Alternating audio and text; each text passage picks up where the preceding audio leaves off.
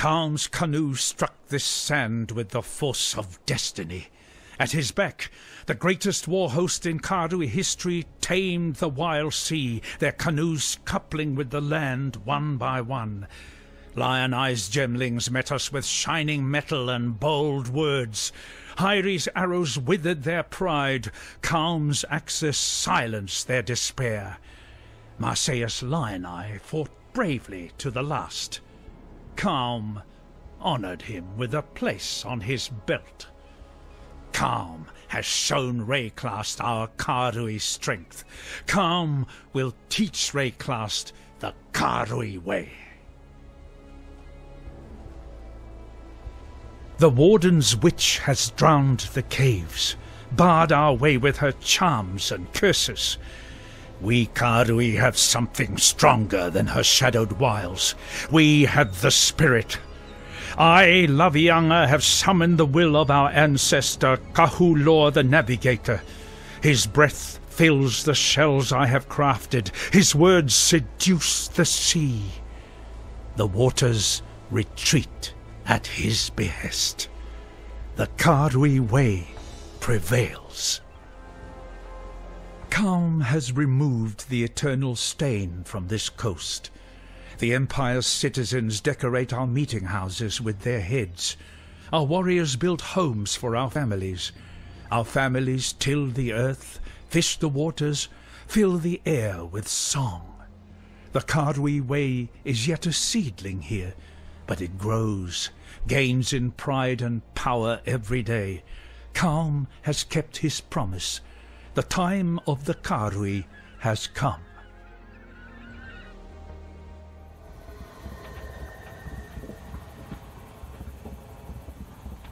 Black storms descend on us from the north, unnatural tempests of rage and hatred, lashing our backs, tearing at our houses.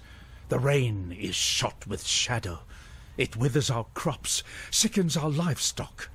And the wind carries with it a restless spirit that breeds melancholy and madness, a spirit that creeps through our dreams, weaves tales of misdeed around our resting minds.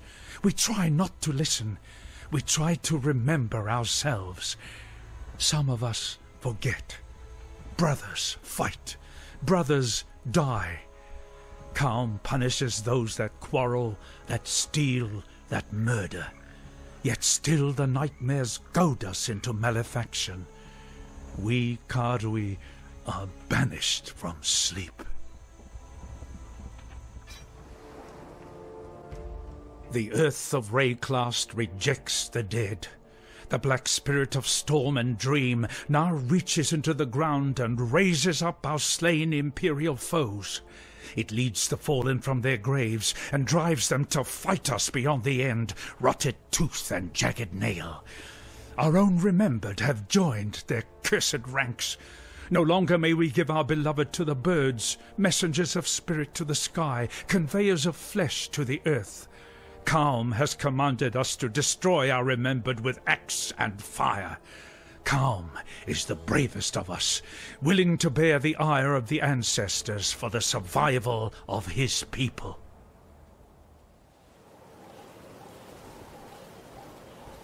The black spirit infects living flesh and bone. The animals suffered first, their bodies changed, their eyes filled with a hatred of mankind that is beyond instinct.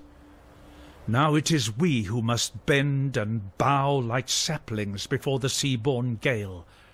The firstborn of the kingdom of Kaom greeted us this day. The firstborn of the kingdom of Kaom was buried this day. Even our children are not spared the black spirit's touch. What have we done to enrage Wraeclast? We look to Kaom. Our king will lay the spirit of this land at peace. Kaom stands before us and looks out to the raging sea. He sings, calls, screams to our ancestors to come to our aid. He offers them gifts of old, a feast of heart and mind, muscle and marrow, cooked in the fire and rock of this angry land. We have not practiced these ways in so many years. Only in the darkest of times, most desperate of times, do we perform these oldest of rituals. Only here and now may we sacrifice and consume our own. Only in our King can we trust this return to our ancient selves.